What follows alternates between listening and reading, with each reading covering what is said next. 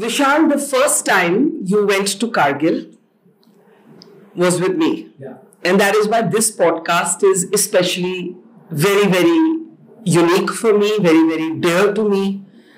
Because shershaah Vikram Batra, an iconic legend of our time, your twin brother, if you look at you, we see Vikram,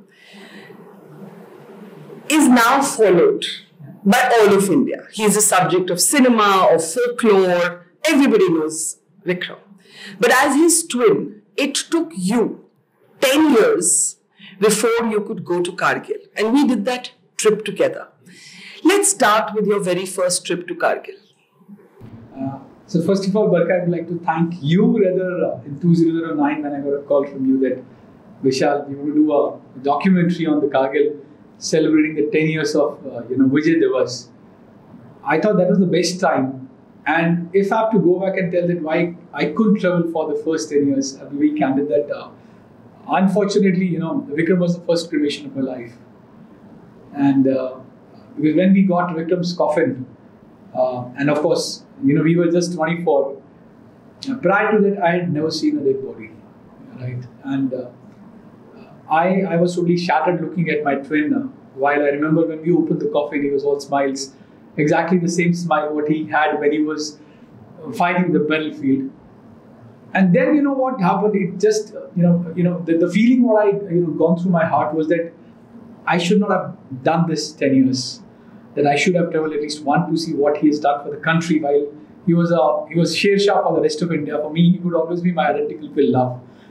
And then I thought, let me go and see the courage the likes of Vikram, Mojo, everybody did while fighting the Pakistanis at the mighty peaks. I thought I should be going down and pay my tribute and at least let me visit the shrine where these young brigadiers of the Indian Army led India to victory. And that's where it all started. And thanks to you that I could really visit and see those mighty peaks, where I think the eagles there, to fly. Yeah. And one of them is now named after your brother. Yes. It's called Batra Top. Yes. लेकिन आज हम लोग इतने old हो गए हैं, Vishal, that there are people today in our audience who were not even born at the time, or were just about born जब ये जंग होती है 1999 में. Which I always say it was a great honor of my life to have met your brother, great honor of my life to have covered the war from the front line. लेकिन मैं अपने audience को थोड़ा सा context देना चाहती हूँ. Pakistani intruders are sitting on India's mountain tops, and heroes like Vikram Batra are tasked with climbing up these jagged peaks and getting the Pakistanis out, getting our territory back, and hence every year we mark Vijay Diwas. Now, आपने विक्रम की smile की बात की. I'll tell you the one thing I remember from my interview with him, and that is the the interview that led to the movie, led to everybody getting to know that one line. मैंने उनसे बोला, मैंने कहा sir आपको डर नहीं लगता, right? और मुझे अभी तक याद है सब बैठे थे, एक टेंट था, he just come back from an op, और वो सारी एक कॉस्मोपॉलिटन का मैगजीन देख रहे थे, मैं भी उनके साथ बैठी थी और मैं I was very interested in understanding कि भाई करेज तो है लेकिन डर भी होता है करेज के साथ. And he threw his head back and he laughed and he said, "ये दिल मांगे मोर." And ये दिल मांगे मोर was a Pepsi Cola slogan at that time. अब तो Pepsi Cola तो सब भूल गए, वो विक्रम बत्रा का स्लोगन है.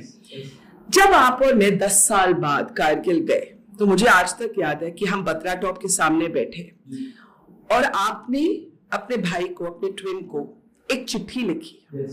और आपने जैसे कबूतर को आसमान में छोड़ा जाता है ना केज में से निकाल के, आपने अपने भाई को एक चिट्ठी लिख के you set it into the blue skies, और आप और मैं बहुत रोए. You remember? We cried so much. We sat there और बहुत रोए. Tell us about the letter you wrote to Vikram sitting looking at Batra Top. वो क्या चिट्ठी थी? So if you remember, Barkha, उसमें क्या होता, हम सबसे पहले Sando Point गए थे. जी. और Sando Point से when you look at the mighty peak of the Tiger Hill, so there's a flat ledge and then it goes to Batra Top.